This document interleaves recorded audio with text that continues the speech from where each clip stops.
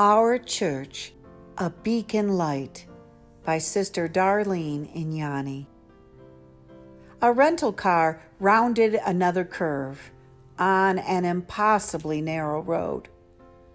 The hedges on either side of us almost blocked the view of another charming hamlet that our GPS ensured us was exactly where we were meant to be. Where was our destination? A New England coastal town? A pastoral community in Germany? Perhaps a medieval village in Italy, or an adobe outpost in the American Southwest? What do all these places have in common? Throughout towns, villages, and smaller cities around the Western world, you can find a church at its very center. For decades, even centuries, its tall, slender spires and single stone towers stood watch over its citizens. They were sentinels, towering over the city like benevolent fathers, guarding and protecting their children. Their presence was the metaphorical heartbeat of the community and served as the meeting place for all important events of the day. The church was often the tallest building in the community. Some villages even put in their official charters that no building could be built that was taller than the local church. Now, the practical reason was to better hear the bells peal forth when announcing that it was time to attend worship services. But it was also to remind its residents that the highest building must be the church because nothing was higher than God's law. It served as a gathering place for joyful occasions like weddings and blessings of livestock and seasonal harvests.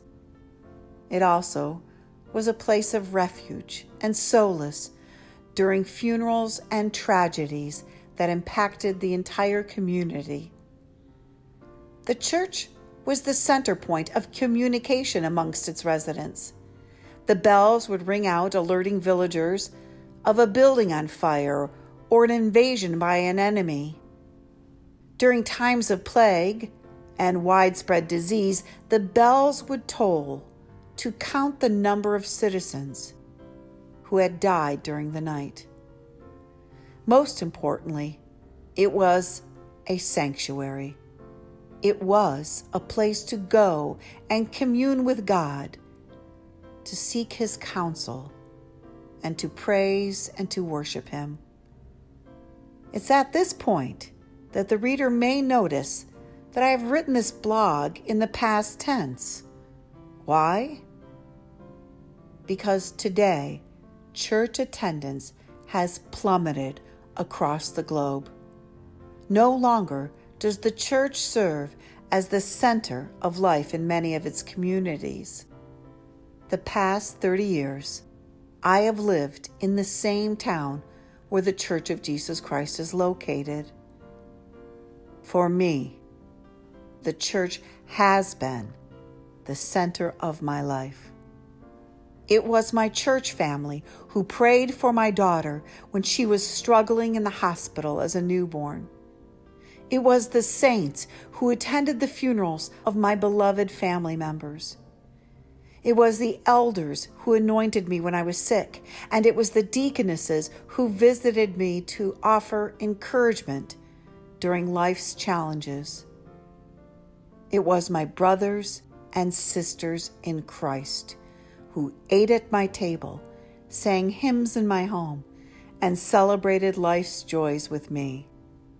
How fortunate, how blessed, how privileged we are to be able to share our lives with each other in the church. Now more than ever, let us remind ourselves of the truth in this. Behold, how good and how pleasant it is for brethren to dwell together in unity. Psalm 133:1.